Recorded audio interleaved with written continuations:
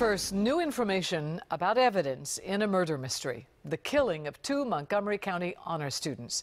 The teens were shot to death while sitting in a car in Montgomery Village just one day before graduation.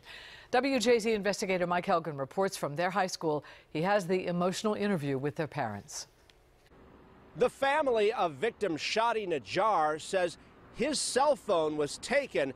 They believe he's the person the killer was after.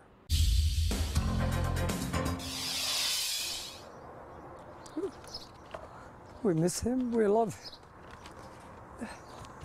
We will never forget him, of course. He's always in our heart. The pain is still fresh for Adi Najjar, whose son Shadi was gunned down, murdered execution style in a hail of gunfire the day before his high school graduation. It happened in a quiet Montgomery County neighborhood miles from his home. 23 shots.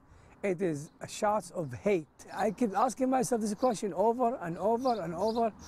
Why was someone targeting my boy? Shadi's best friend Artem Zibarov was also murdered, but Adi believes the killer was targeting his son.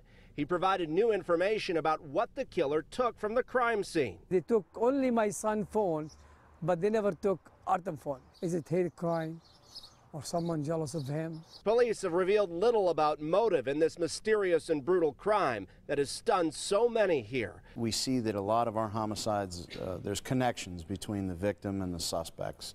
We're looking at everything about these two young men to see about finding that connection between them and a suspect. My son was just a child.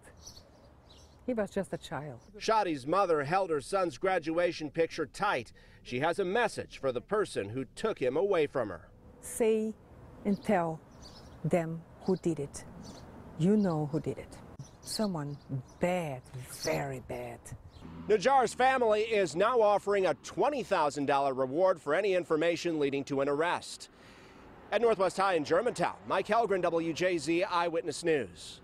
Now, police tell WJZ they have now interviewed more than 100 people in their investigation.